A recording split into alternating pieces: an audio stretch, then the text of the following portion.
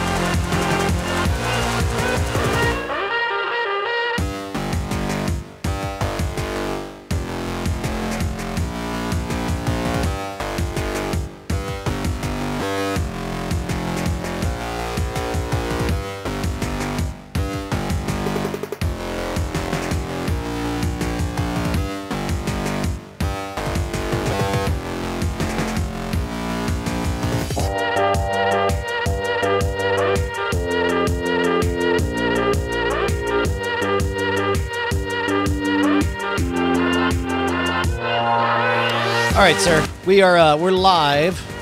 I don't know if we're live on DiamondClub.tv.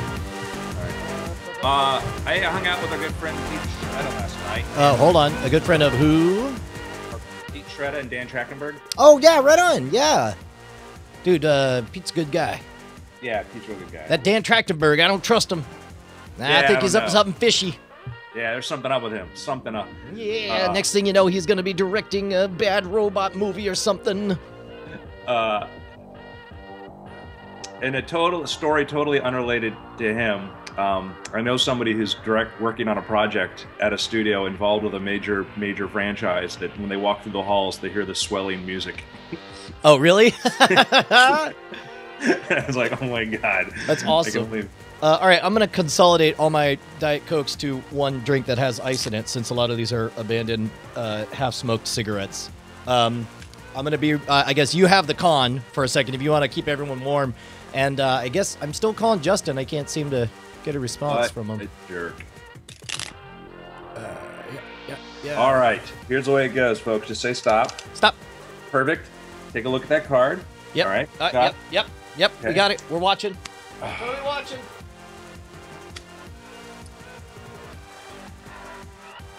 Now, I know I saw the 7 of spades in my monitor here, but I don't want to go out on a limb and say that's what it is. So, I have no idea. It's so easy to do this. So, this is going to be exciting because now we've got Bryce Nesh. He's going to be managing show notes and stuff and making it all official.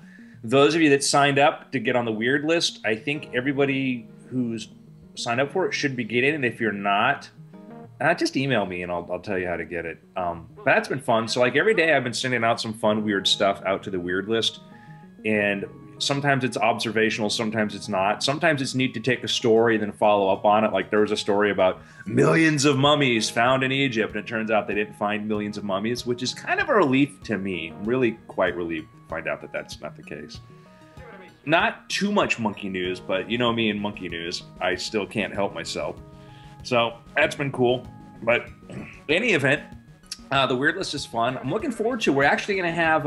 It was great to have David from Open ROV, and we're going to try to get both David and the other guy that started it back here to talk a little bit more about that project, and we'll give you updates on that. And coming up in another week or so, soon we got to schedule it. It's all on us. Is Chris Taylor, who wrote the fantastic, probably the favorite book by all of us this year, or for 2014. How Star Wars Conquered the Universe. Chris Taylor said that he'd be happy to come on the show. How close to that are we at this point?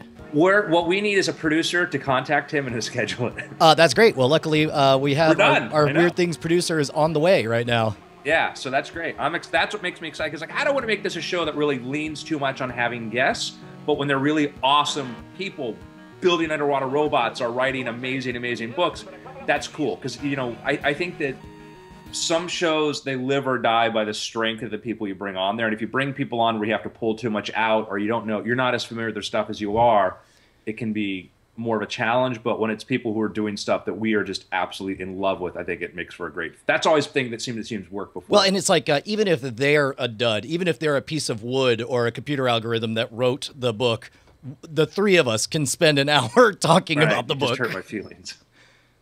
Hey man, let me set levels and then we're ready to rock. Are we missing anybody? We've got just. So my God. I had him covered with my Twitter panel. just so you guys know, I've got a bit of a heart out because we have to record 3 Scam School stand-ups and the sunsets at 5:45. And if we don't make sunset, then we have to go downtown, and that adds another like hour and a half. So I will bug out very quickly at the end. I had Justin covered with my Twitter panel. I'm like, oh, he's not there. So okay, hang on. This is Brian testing his levels. He's peaking at just under 6.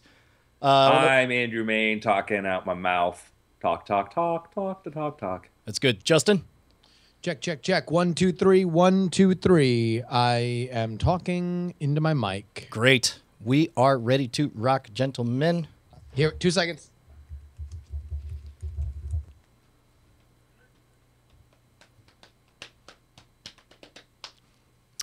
Can I tell you something? Yeah. 2, 3 days tops. 2 days away, 3 days away from Scam School crossing over 1 million. Yeah, dude. 1 million what, Brian? Angry magicians at it. No, 1 million subscribers, man. And wait, what? Oh, okay. That is awesome. Wait for it. Yeah. Brian, high five. Boom, boom, boom, boom, boom. That's fantastic, Brian. That's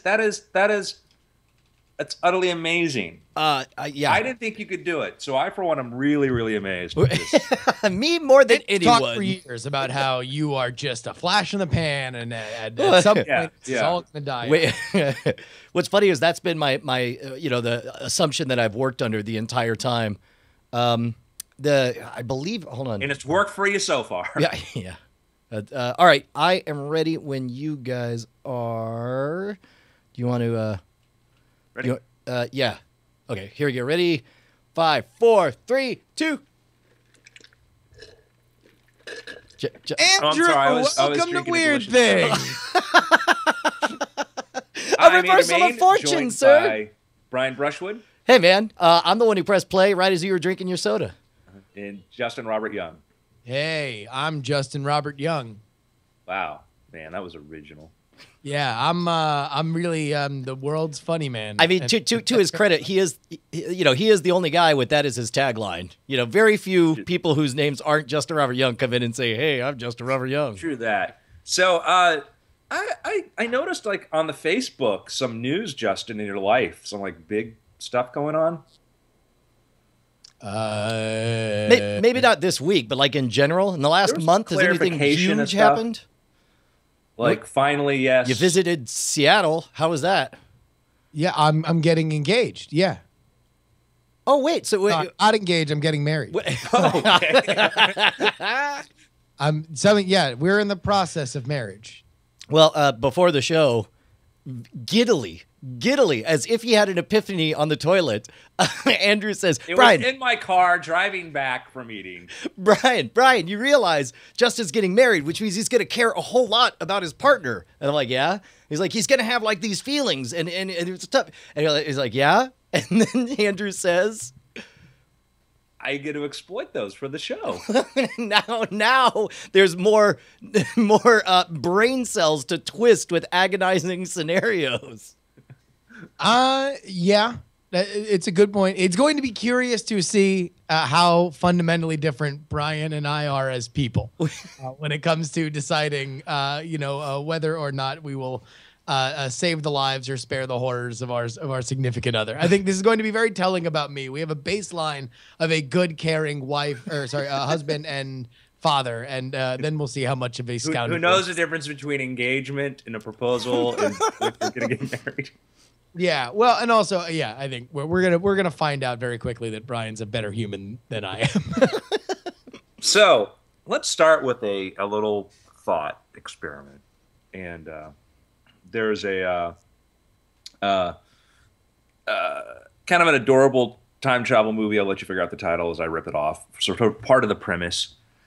Is it Time Bandits? Please say it's Time Bandits. God, I love Time Bandits. It's the best. In fact, that's my pick. We're skipping straight to picks. My pick is Time Bandits. Time Bandits forever. Oh my God, that movie's amazing. Actually, it's about time. But anyhow, here's the plan. Here's the thing. Justin, I want you to imagine that you're walking through your apartment one day and you open up a door. You notice if you open up this door at like 12:01 p.m., you step through it, and imagine for a moment back in maybe your junior year of college, you had like a crazy hot, crazy girlfriend. All right. Like crazy in the bed, crazy sex, whatever. Sure. Right? Full on. Yeah. You walk through this door in your apartment. It's 12:01 p.m. here. And next thing you know, you walk back into your dorm or whatever, and there she is. It's back in time. So, hold on. Like she left, or No, it is as if we never left. Like, he travels back in time, back to one day, back to one awesome day. oh, so you're saying like it's not like there's an artifact and we have to charge up the crystals. It's just literally I'm in my kitchen for 1 second. I walk through the door, except this is not the door of my apartment in Oakland. It's into the Lawrence Hall in Syracuse University, and it is 2002. is a question is like I assume like can he feel his face and see whether or not he probably did have the same beard back then, but like is his body of him as a junior, or is he suddenly It's a junior, 30-year-old but man? now he's got control of himself in that point in time. And does he remember the future? Does he remember? Oh yeah, he's Justin now, and now he's back there. Man. And so here's the thing: is like you find out you can try to change stuff really, but you're in some sort of bubble where you really can't change much, but you can go back and kind of go back to that day. So you can't stay there and live your life out. Nah, because it's like end of the day, you're back in your body. Okay. So again, that would be the first question is just exactly how this ride works, right? And so trying to find out where, at what point do I go back? And then you can start to make the moral questions of what is appropriate for me to do in this back in time form. We wrap up this podcast. You're like, well, that's a stupid story, Andrew. Thanks. I got to go. You get up, you walk through a doorway, and next thing you know, you're back there. You're back in that day. So, all right. But at some point I have to come back to the present to face and understand what I did in the past. When you go to sleep, you wake up in the present. Okay. Right as walking through that door. Okay. That's the key. That's the key. Because if I wake up and I'm back in the present, then all I am guided by is what I feel guilty doing in the past. Like, let's say theoretically, if we are looking at especially in the context of my fiance, soon to be my wife, do I feel guilty for through this wormhole banging my crazy ex-girlfriend, although then my present girlfriend, like basically living out the life that I had already lived and playing the part of as I go back in time. I'm the only one in that scenario that knows there's a moral conflict there, or will ever know there's a moral conflict there, unless for some reason the past starts to bleed back into the future when I wake up. Right? And I guess also in that moment, you said that when you fall asleep, you wake up back home. But in the moment, assuming there's only one trip, unless this is a multiple trip door or something, in the moment, I assume that you don't know that you're ever going back. Maybe you just walk through the door and you're like, oh, so I guess I'm suddenly a junior again. And the last, 12 years of my life was a fever dream. Well, I mean, I guess that's my thought, is that I would initially just do everything that I would want to do that would create no moral conflict for me back that I did when I was a junior in college. Like I would, hang out with friends that I hadn't seen in a while that have maybe through their life and business and family and having kids have, become different people, as we all do. We all evolve. I would hang out with them and have those same experiences again. I would, do all the things that I fondly remember of that point in my life, that if my fiance slash future wife was watching me do that, would just probably go like, oh, yeah, that's fun. Look at that. And then I don't know. I feel like I would want to get the lay of the land before I started like, banging my crazy hot then girlfriend. But I guess, I mean, isn't this in some ways a very real thing that happens to us when we have dreams of our youth? Because I noticed that that I am bummed out by my dreams now, because there'll be scenarios where someone wants to have sex with me or whatever, and I'll say no. Sometime. I'll say no, and then I'll wake up and be all like, damn it. I was the like, only place I'm allowed to do it. I know, right? This is where, as all paths and weird things, it's never a straight path. And so Justin's established that morally that he would not engage and be like, hey, listen, because for him, his morality is something he carries with him. It's not an ocean he swims through. Yeah. So use that analogy as you wish. But man, get that tattooed across your chest. So Brian's jumped ahead to here. So what if you could go back, but it was a day that already happened? It was a day that already happened. You walked through that door. It was a day that happened. It was like a crazy snow day, crazy wild sex with this girl, whatever kind of thing. It was like one of those best days ever. You couldn't change anything, but it just was. You got to relive it. So, but is it like? So I'm on rails. Like, this is Pirates of the Caribbean. I'm just rolling through this day, and so I'm just a spectator in my head, and I'm acting it out. But it is the same reaction. Yes. I mean, that's just history, bro. Like, you want to go back into the history textbooks and start yelling at everybody for doing things that might be different in the current context. If we want to go back, we can get on all the founding fathers about owning slaves. Okay. At some point, you just got to understand that it was a different time, a different place. We were all different people. This, by the way, is, I believe, the plot of Kurt Vonnegut's Timequake, where did either of you guys happen to read that? The idea is at a random time in the early 1990s or whatever, suddenly every single person in the entire world snapped back 10 years in the past in their own body, but unable to change any of their own actions. They sat there as trapped prisoners, feeling every sensation, watching every bad decision get made. They had to re-experience every breakup and all that stuff. And one of the curious side effects is that in their own head, they just tuned out. They're just like, this is the fever dream of my life, and I'm not really a participant. I just have to watch it again. This agonizing, that murder I committed, that hit and run, that breakup, or for various people. And then at the moment that time catches back up, nobody knows what to do. Everyone who is driving a car, because they're still tuned out, they've been tuned out for 10 years.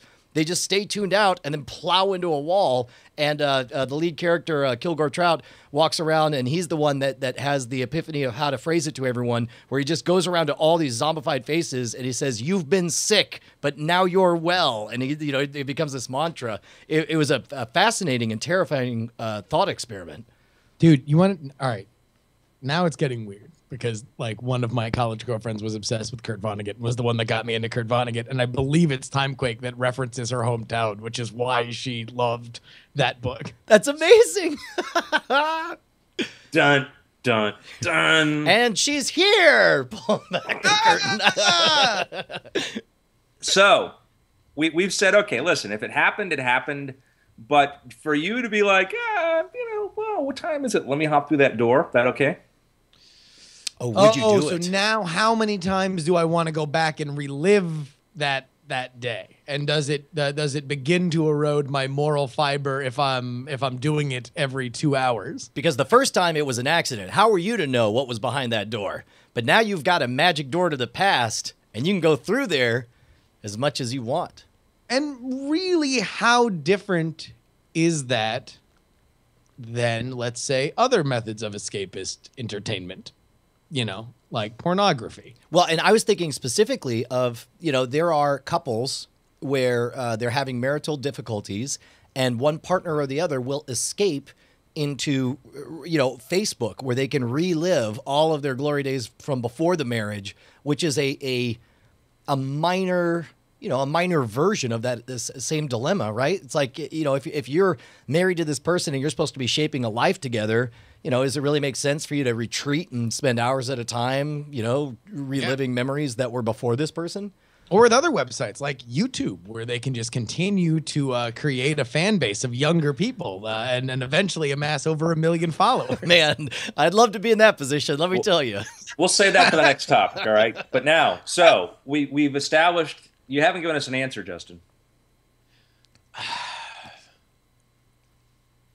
If I am just reliving it, and it is just a heightened version of me remembering those moments fondly, I guess. All right, so here's my question: do I relive it in real time, or am I reliving it like do I blink out for 5 minutes and wake up, or am I out catatonically for 24 hours? You have to take the day off and say peace out. I'm spending Thursday back in 2002.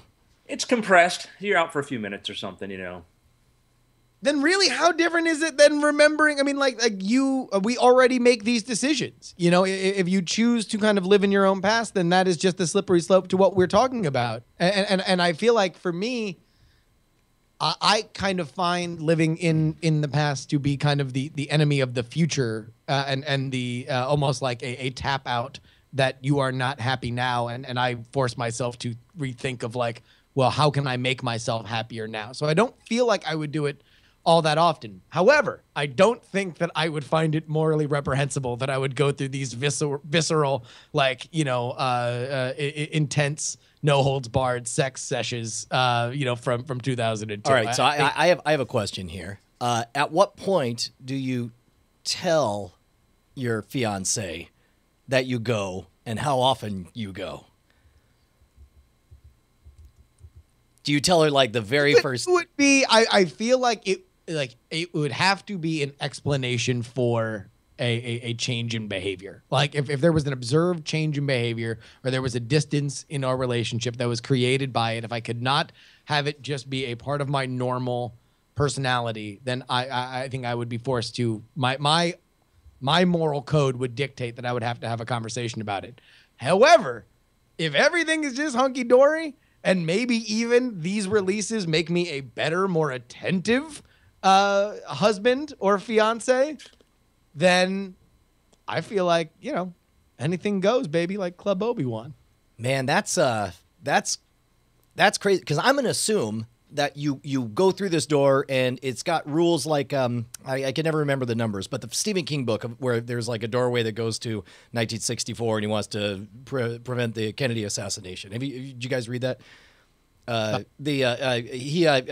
Basically every time you go through, time resets itself. So no matter how bad you screw things up in the past, you go to the present and you're like, the whole world's at war now. And then you go back through the door and everything is reset to its original timeline. If it's a penalty-free little area, how soon until you sort of follow the dark descent of Groundhog Day and start, I'm going to get in a bar fight. You're just mad. You're like, I want to hit something. But no, in this scenario, you're on rails. You are just. Oh, okay, all right. You're just experiencing it. All right. But it's just that one day over and over. So nothing is purely hypothetical here. What? Scientists have increasingly been able to locate and isolate where memories are in the brain. Now, a couple years ago, MIT scientists actually created a breed of mice with optogenetic neurons. These were neurons that could actually be triggered by using light. Light would hit it, they would fire, and able to find specific locations in the brain. And what they would do is they would create a frightening experience for a mouse, see where it took place, and later on go trigger that neuron again, and the mouse would relive that experience, which is showing us more and more how memories are localized. And there have been a lot of stories, accounts of people undergoing brain surgery. Scientists presses some part of the brain. Next thing you know, they remember eating oranges when they're 6 years old and being able to trigger very specific parts. And now we have magnetic stimulation, which is becoming more precise. We may very well live in a period, and may see a period rather, where you're going to be able to do this. We put on a helmet or do something like this and say, take me back to this period in time, because we find out there's a lot more stored up there than we realize. It's just it's the indexing is the question. But computers, as they accelerate, you might be able to go back to all of those points in your life. So, man. Now, if I had to go to a place, and I think that's where really that the morality for me becomes a thing, because like if I have to take the time out of my day to go to a place to relive this one day, and I'm continuing to relive this one happy day I had with an ex-girlfriend, then yeah, at some point you're gonna have to have that uncomfortable conversation. Like, so imagine what this is like. You know, you put on this helmet. Maybe you're using it to let's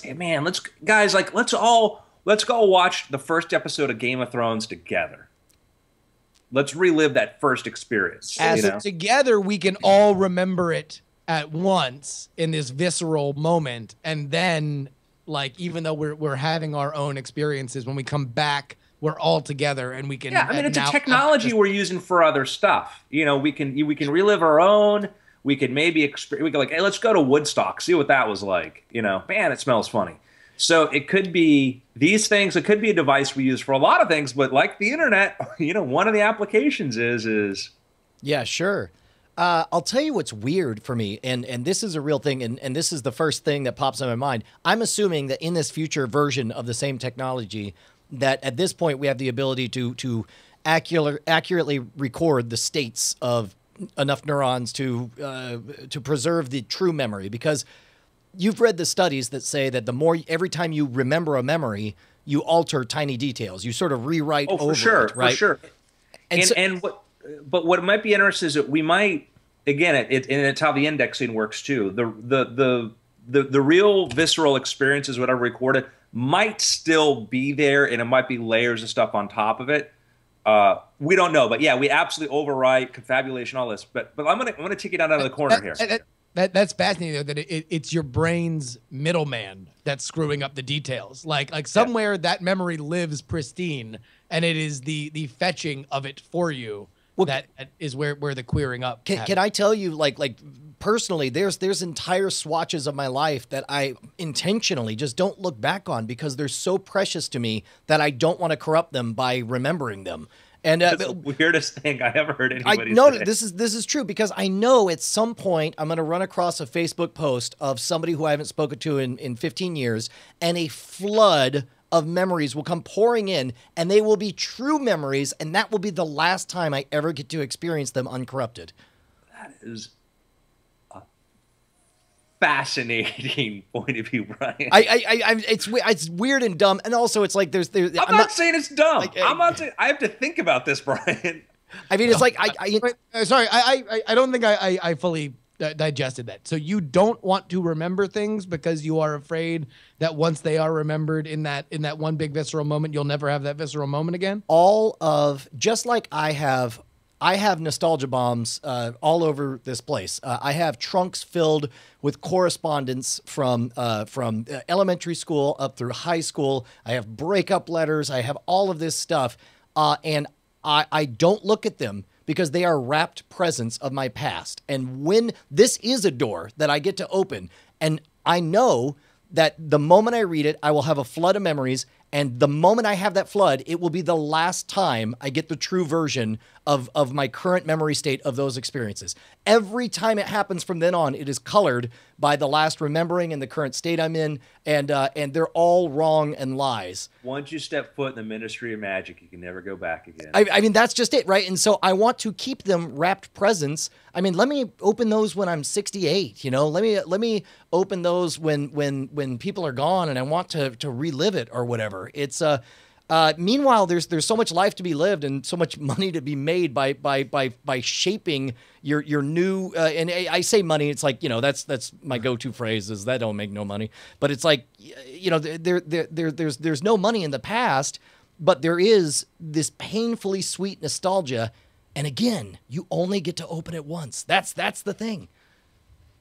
So what if though what if that loses potency over time, that for whatever reason that there are certain connections that you have to your teenage self that are more alive when you are in your late 30s than when you are in your late 60s and you are. Ooh, this is good. This is the question of which is it better to do, to keep the memory alive by turning it into sort of a robot version of itself that's been molded over time and becomes a really great story that didn't actually happen in that order? Or is it better to preserve it? Honestly, that's a very interesting idea. I don't know. I want to throw an ethical curve here. Okay. And I want to revisit this idea, Brian, because I want to do a little more research into, because the thing we're both familiar with is we're all familiar with is how people will reform stuff, and malleable in Magic, memory. you see this all the time. People don't recall 30 seconds later what happened, and they construct a thing that did not happen. So you have this ability, put this thing on your head, and you can revisit. You can go back to like, oh yeah, that crazy time, the time we all went to SpaceX, all this sort of time, right? Let me go back and visit. Oh yeah, that really crazy college girlfriend, right? So that we're all okay with that, right? Sure. Yeah. Let me go back and visit that really, really hot high school girlfriend. Not kitty porn because it's you. Wow, that first kiss, that first sexual experience, because an awful lot of us have sexual experiences before the state-sponsored number 18 years of age. Wow. Well, luckily, I don't really have many that I would like to remember pre-18. They were certainly not things that I would be very excited to roll back through. But I understand the ethical and moral conundrum there. I guess really there is just the question of if it's in your own memory, it's already a part of you. So think about this, right? I guess that's one thing. Like yes, it's 100% legal for you to do it. However, we're talking about this. This is technology assisted, which means programs need to be written, and artificial intelligent systems need to reconstruct and preserve these memories. When somebody types in, access this memory of when I was 12 and did my first strip poker game with Susie. At that point, is that the same as saying, show me a picture of a naked 12-year-old? And even more so, if, as Andrew said, you could meet some, Don't drag my name into this.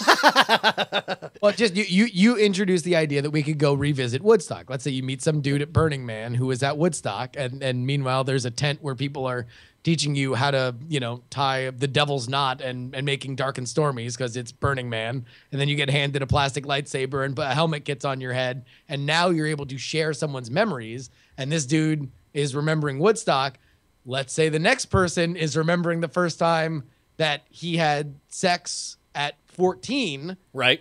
Now it is not your memory. You are watching somebody else's memory, and it's the guy. So the girl who was involved in it, let's assume in our heteronormative culture that it is a guy and a girl, that they have no consent over a pornographic act that they did underage being broadcast into your mind. Man, this is a whole future where I could see like a dark net of peer-to-peer memory trading, an illegal memory trade. Can you imagine that?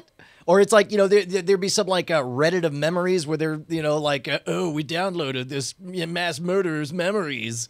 Wait, you haven't lived until you've experienced, I don't even want to graphically describe whatever it is.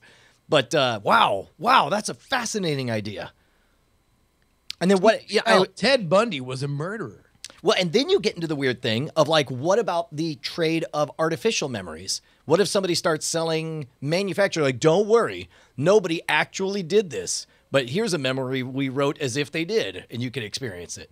Well, I mean, certainly it would create a genre of fiction, no doubt, in the same way that reality television and home video kind of created the found footage genre now that we had a language for it. But let me ask you this. Is the person who dials up the machine to target a certain memory, are they culpable for what comes through it? I mean, I would say they're equally as culpable. Like I assume, man, especially pre-Google, internet searches were really tricky. And sometimes you would run across horrific shit you didn't mean to see, right? The question is do you keep watching, right? That's where the ethical place is. Well, but but because Google, and this is what happened with YouTube. YouTube, as it was burgeoning and exploding in popularity on the back of copyrighted content, YouTube skated by way of, oh, we're safe harbor. Like, we don't watch what comes in, so if you want to report what's getting uploaded, we'll take action past there. But like, you can't just sue us for some rando uploading something. So I would feel like you would kind of have to have the same thing if you're operating this machine, where it's just like, hey, listen, we'll target memories for you 18 and under, right? But it is up to you to decide which memories they are and whether or not they are illegal. Well, and think about this, because in many ways, the artificial memories scenario is something that's already happening. We download artificial memories of murdering people all the time, and it's called Grand Theft Auto, where it's like you get this. Like, the artificial thing is like, that's a degree of what we have. I'm getting like, if it's a thing that happened and you just pressing a button to trigger this thing that's. Yeah, but I mean, I don't see how it does, because people have hijacked planes. People have run over people in the streets. Like, I mean, the fact that the simulation I'm playing is not exactly that guy doesn't necessarily change. I mean, does it, or does it? Does it's like, no, this is made of that actual. Well, because we are assuming, and that's why I think we do kind of have to. There are two sort of different conversations. Yeah. Because once we get into now it becomes art if it's fake. Like, if it is, and not to say that it's not art, that these things happened and it is real, but like there is something that you just can't get around. In like, if it's somebody else that doesn't consent to having this true first-person account of something that they did in graphic, visual, and audio detail. I mean, I think it is art either way, because we could certainly say like the GTA simulation is art, but also it's definitely art that there exists this performance artist named Stonehenge who gives performance art pieces in which everybody gathers around and watches him amputate bits of his fingers at a time. He's kept on doing it till he's down to stumps, basically. I mean, that's art, but also, should it be legal, or what is the ethical? He's doing that to himself. Yeah. What I think I mean, when we get into the questionable, sexual memories realm, these are other people who likely still exist. And now here's another element of that. Is it different if the other person in that sexual memory is still with us?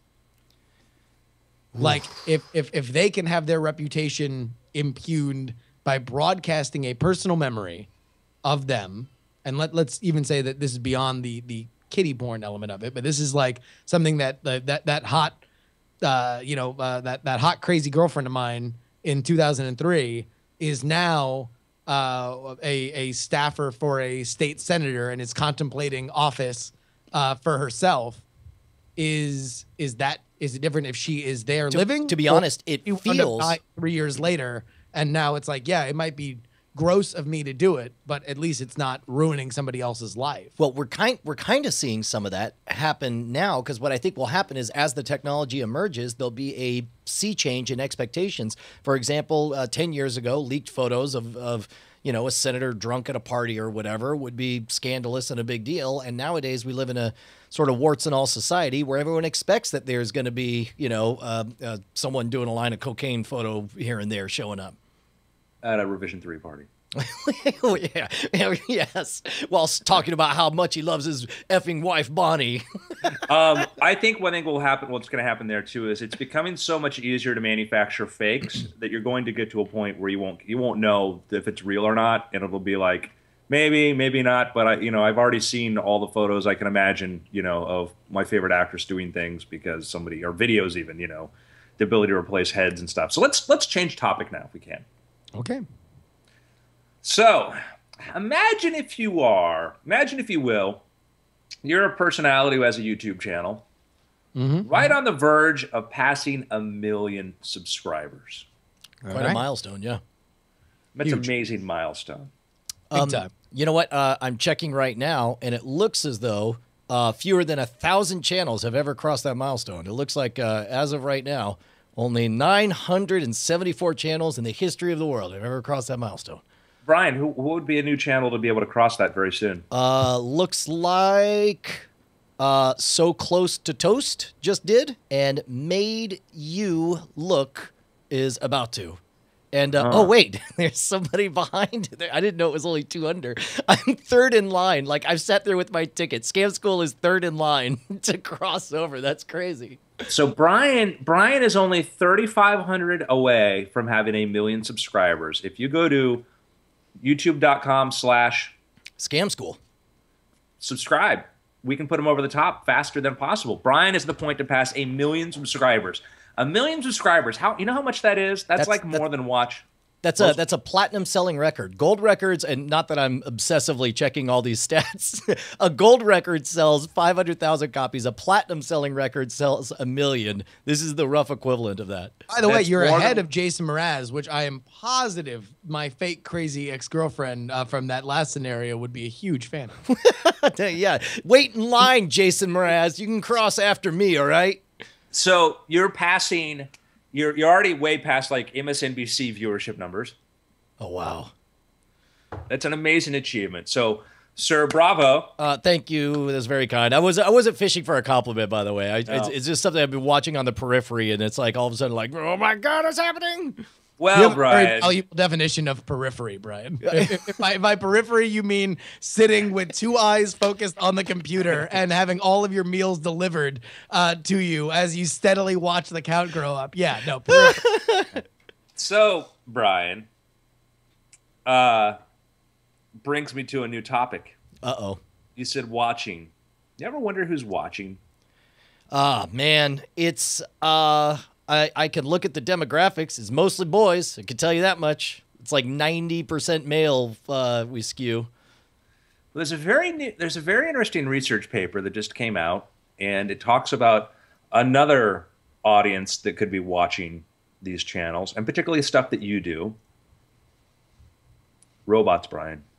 Oh, doggone it! This is you're killing my party. No, I don't mean like little click robots. I mean, there are some researchers, University of Maryland and the Australian Research Center, NICTA, have published a paper on their achievement, and what they did is they have actual mechanical robots plugged into a system that watches YouTube cooking channels. And the robot is able to watch where the hands go and what the hands do and then replicate that. They've had us watch, dozens of YouTube videos, and it's able to learn by watching the video to do these things. Holy cow. I read a similar thing saying that they could, similar robots could watch a cat video and have like a 60% chance of correctly identifying what was and wasn't a cat. And we've gone to this point where it's not just recognition, it's the idea of, which is still less than your 2-year-old, How's your child, youngest? Yeah. She just turned 2 last month. 2. Yeah. All right, good. Glad I got that right. Well done. Almost. So, she's still better than, the most powerful computer in the world is only 66% accurate. She's probably 100 on identifying cats. But anyhow, but now you have robots that are able to watch people do things. So you can have a robot watching Scam School, give it a deck of cards, and then write angry letters saying that you're exposing magic. You are ruining magic. When I was but a calculator. I earn it and think. I'll tell you what this reminds me of is aren't there sports writer robots, Justin, that look at the incoming stats? Like they see the raw numbers come in and they sort of, up on the fly, write up a blog post about what's happening to automatically update. I don't know. Oh, have you not heard of this? Oh, man, there's the Quake bot for LA Times, which writes earthquake reports. Oh, wow. I know that it would probably be indistinguishable from most game cap sports writing. Yeah, look at this. Big swing. Robot sports writer outperforms human is an NPR story, and that's amazing. So they got one that more people like the writing of the robot than the human being. There's and let's be honest, that's what many blogs really do is they just repurpose what other people are saying anyway. So. Oh, sure. Echo chamber. Yeah, so like LA Times uses what's called QuakeBot. And so what it does is as soon as there's an earthquake, it publishes it and it says there was another recent earthquake, blah, blah, blah, blah, blah. So it's automated warning, it's fascinating and it's a very interesting area. But you have robots watching and doing stuff. And Brian, is the next version of Scam School just going to be a robot that's inventing magic tricks? Probably. They probably do. They can read manuscripts from 1906 and try to figure out how to repurpose it with beer coasters and a piece of string. Then you tell me what you got then, robot. Yeah, no, I totally believe it. This is, we talked before about that wonderful Wired article where it talked about the cycle of acceptance, where it's like, first deny that a robot can do your job, then admit it can help, but there's things it can't do, then admit it can also do those things, then admit that you're glad that it's doing all the parts you didn't like, and now you get to focus on running the robot, and then get ready for the robot to replace your new job. I'm okay with that, man. It's like all that does is create abundance and allow us to do more of the like I think I'm at the point now where I have a thought, like just then when you were like talking about QuakeBot, I'm like, let me look it up. And my hands went to the keyboard and I was so mad because in that moment I knew what I wanted. I wanted QuakeBot to be up there. And I was like, oh, but I got to type all these letters and then hit enter and then wait the 4 milliseconds for it to come up or whatever. Like we think so fast. Even when we stumble on a name, I want a robot so fast that it instantly whispers into my mind the name that I'm trying to access at that moment. Like I was listening to Penn Sunday School, and they were trying to access the name of Alex Jones, and it was like 20 seconds of dead stammering air, and I was like, it's Alex Jones, guys, it's Alex Jones. It's Alex Jones is who you're trying to conjure. And then they finally did, and I was like, I'm just ready for robots to correct all of our stupid flaws and make all of us awesome. I would love a Google Watch that listens into conversations, and when names come up, it pops up like Wikipedia entries and stuff. Yes, absolutely. Just a constant feed, or just something that you could like just pull up that live feed of it. It'd be his words come up or whatever. Like last night I was talking to somebody and we're trying to remember James McAvoy's name. Yeah. And we're like, oh, play Professor X. We're like, oh, Patrick Stewart. Like, no, the new Professor X. And then was in the Dune. Like, and then it's remembered James McAvoy. But it's like it could be like those sort of triggers. I mean, that's wrap your mind around this is, there's always that gap because what'll happen is you'll be thrilled once that comes out in the next 10 years and you're so thrilled that you've cut, your stammering accessing time in half, but then you'll be mad like, I know the answer's on my wrist, but I got to look all the way down and I have to read and take myself out of the moment. Why can't it just project that or take over my mouth for a second to say that name? Or just appear in my head. At some point it will, at some point. And that's going to be one of the first leaps to when we decide to integrate our consciousness with a digital version is the idea that it's not just we upload, it's side loading, is that more and more of what we do is we offset or offload some of the processes that way. By the way, also like once it becomes more signal than noise, right? Or even like we culturally are able to or come up with parsing what that information is. Like now, like I can in my head right now contextualize when I would want to look down at just something that listened to my conversations and brought up Wikipedia entries on everything. Like I feel like I would know soft spots where I'd be like, oh, okay, yeah. But like with like Google Glass, one of the biggest problems I had with that user interface is that it was really great at bringing me information. It was not great at learning what was the best information, and it was hard to edit the stuff that I really wanted because very often I don't know. It is things in that there are things in that context that I would find I would like if it were smarter and more adaptable as a more robust user experience. Man, I feel like these are just early days conversations. This is the equivalent of us griping in the early 1990s about our 56K dial-up modems. And wouldn't it be great if somehow we could access things, whatever. And here we are, only 20 years later, and we got gigabit connections to the internet. And they're super fast. I think that's about the same size of gap between what we're able to do with searches on the fly. I think, 20 years from now, we'll definitely have that. It'll fully contextualize. It'll be listening to what you say, and it will serve it up to you immediately. And then we'll be griping about how it's not in our brains instantly. We're always going to have something to gripe about. But it's that, and a big, the magic word singularity here, folks, is we we have this idea of what we think it'll look like, but there's this point at which we have no idea what it'll look like. And can't know, right? Like by definition, once we get to that, once the ideas start getting generated by the machines, we can't project that far because they'll come up with innovative, efficient solutions that by definition we can't figure out. And with our crude primate brains. Gentlemen, speaking of crude primate brains, yep. Is it time for picks? Well, first off, let's go ahead and remind everybody that patreon.com/weirdthings is where you can support the show. We have officially hired last week on air our new producer, Bryce Castillo, Neshcom. He is going to be coming on and taking on a lot of the work that really is going to make this show all the better, including finding new ways that we can make this place better. So head on over, and if you want to support the show, then go to patreon.com/weirdthings, and we will be continuing to evolve and bring this show to yet more levels of awesomeness. By the way, we continue to see all of those patrons start trickle in. We can't thank you guys enough. I get all the email alerts whenever a new person joins, so I love looking down and seeing that they're joining the Weird Things team. We're creeping up on 400 patrons, doing almost 2/3 of a way to our goal of $1,000 an episode, enough to get a little bit of scratch for the three of us and cover a producer and special projects as well. Gentlemen. Yeah. Is it time for us to do picks? Yep. I will go first.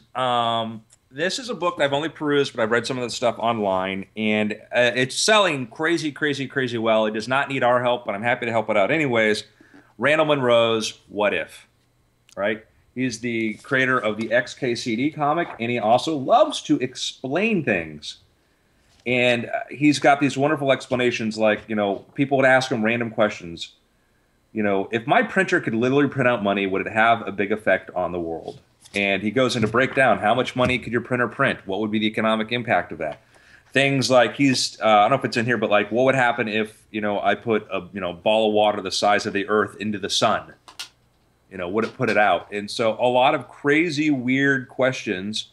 And, it's just a fun way to see how he breaks some stuff down. I think he's a wonderful, wonderful teacher, wonderful ability to explain things. Yeah. How high can a human throw things? And so this book I highly recommend, called What If. It's just fun to pick it up and just look at sort of random stuff. The cover of it is a Tyrannosaurus being thrown into a Sarlacc pit. So, he's one of our people. You had me at Tyrannosaurus in a Sarlacc pit. Is this all just words? Is there an audiobook version, or is there pictures? There is an audiobook version, but and it seems to have good reviews, but he does things that are so visual. Yeah. So he includes a bunch of XKCD. How that feels, though. He includes a bunch of XKCD style comics in there, I assume. Yeah, plenty of that. So anyhow, that is my pick. I love people explaining things. I don't have a very original pick, but it's something that I'm really excited to share with my kids. And I'm surprised that in some ways they're too young for it, because there's moments I cringe, and in other ways it's just right because the pacing of it is a little bit slower than most other things that you would see if it were to come out today. But I introduced my kids. We watched the pilot for Futurama. Futurama's on Netflix, and it just popped up randomly, and I clicked it for Josie, who's 7 years old. And Josie is the less affected by violent imagery, and she's a little more stoic on her content. She really enjoyed watching the PG-13 Godzilla. Penelope, however, is highly attracted to the comedy and the fact that they set up running gags and that there's a sort of a more leisurely pace as each little self-contained. They don't mind having the whole joke being, yeah, we're still going on this. And between the two, they're really enjoying it. Penny's 10, Josie's 7. So the only thing I have to bristle at is when they keep, they fall in love with using the word ass, or, and there's a few awkward conversations, when they make a gay joke or whatever. And the kids just, aren't old enough that they have any interest in that world. And so, when it comes to that moment, I'll be happy to have the conversation with them, but it's always like, oh, are they going to ask? Nope, they don't really care. All right, get it. And at any rate, it's really awesome to go back and realize how deeply that first season affected me 15 years ago, man, 16 years ago. Like, I still knew the setup, that you hear the setup for the gag and you know the payoff, where it's like you start singing the full Whalers on the Moon song. I don't know, it's great. Anyway, it's really enjoying that trip down memory lane. I still remember viscerally when that show first debuted, and the idea of, you know, the concept of like The Simpsons kind of hitting its creative peak and yet continuing to go was sort of in the culture at that point. And this was like, what if we got to restart The Simpsons? Like, that was this idea that, which is like a really creatively unfair mantle to put on any kind of new show, to just be like, hey, be like the most creatively lauded, successful cartoon of all time, and go. Although, you know, it really did succeed. I'd be really curious to rewatch that first season because it's been so long since I've seen it. Yeah, it holds up, man. Holds up. The pacing is, you know, it's a little bit older fashioned, which is a weird thing to say about something that had a long and storied, 12-year run. But it's also awesome to, so often when it comes to cartoons, you see massive swings in the various voices. But of course, because they're all Billy West, you feel very, just everybody like, well, that's a little different than I remember Zoidberg sounding in most of the series. You can tell he's kind of finding his footing on that voice. Yeah. Awesome. Well, listen, Brian, unlike you, I'm going to have two extraordinarily, groundbreakingly original picks, the likes of which no one has ever heard of. Super excited. First, I randomly found, with no assistance, Alex Winter's documentary downloaded about Napster, which in all truth, Andrew told me to watch, and was amazing. If you haven't seen it, that is Alex Winter, as you know, from Bill and Ted's fame. But it is really? I have no idea. Yeah. Director of The Dark Backward as well. What was that? Director of The Dark Backward. Yes. Wait, is this? It looks as though it's totally free right now on AOL. Is that right? On Netflix too. Maybe. Yeah. All right. Right on. That's awesome. I saw it on. Yeah.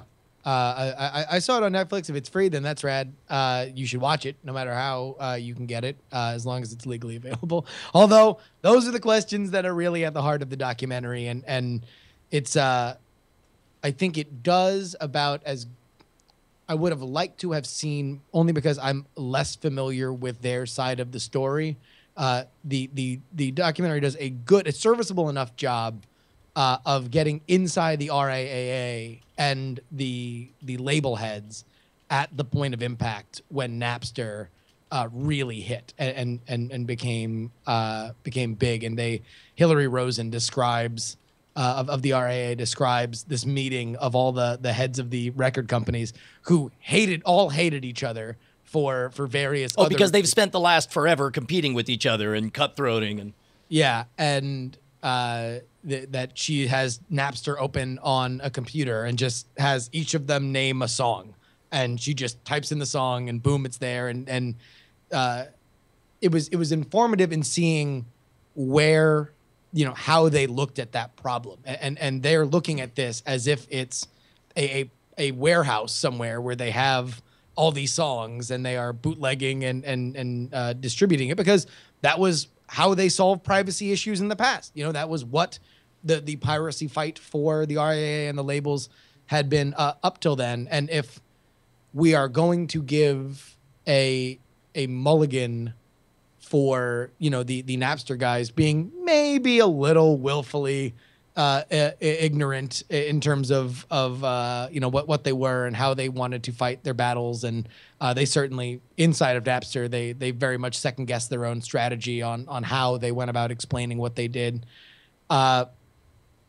Then I almost feel like we need to at least, not to sympathize with the RIAA and the label companies, but like at least understand where their positions were, and how much we can all understand it was just a flashpoint of you know, for all of culture, and where digital culture and where what we had understood it to be kind of collided. So it was good. It was very well done, and I encourage everybody to watch it. Man, I'll definitely have to watch that.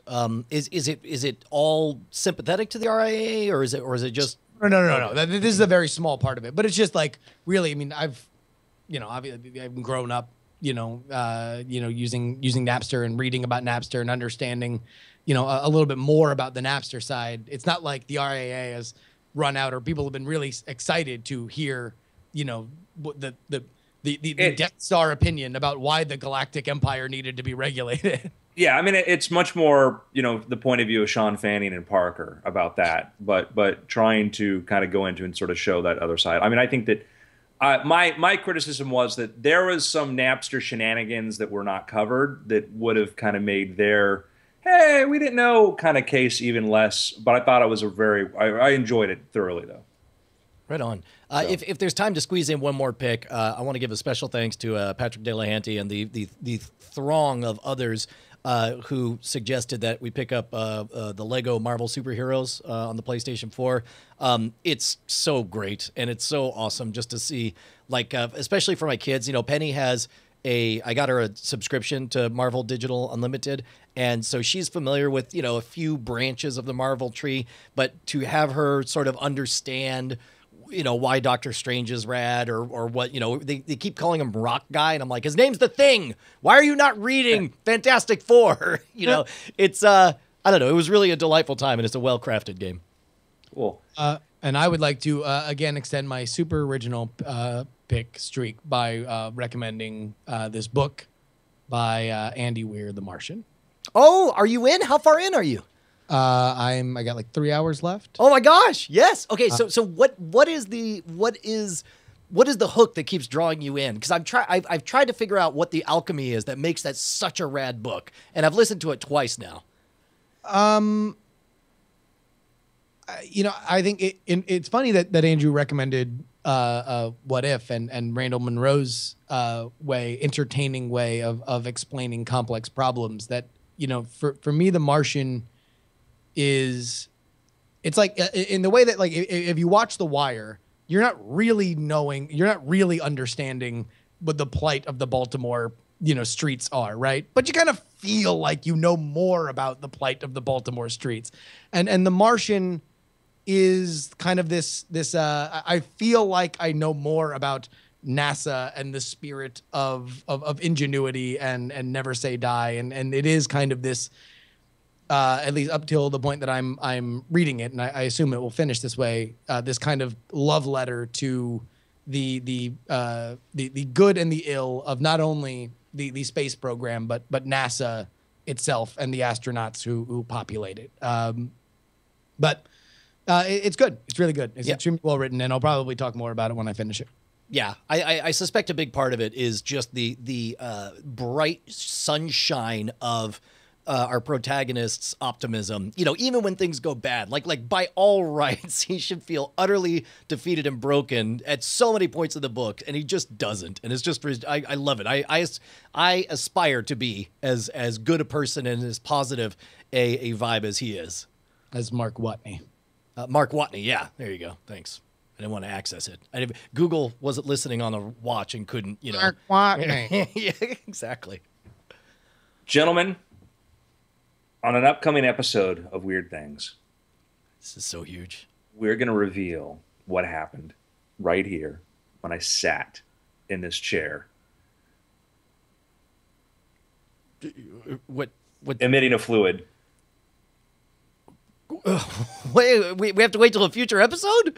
Wait, what? We're going to spend a week thinking you were peeing during the show? I spit into a vial for a 23andMe DNA analysis.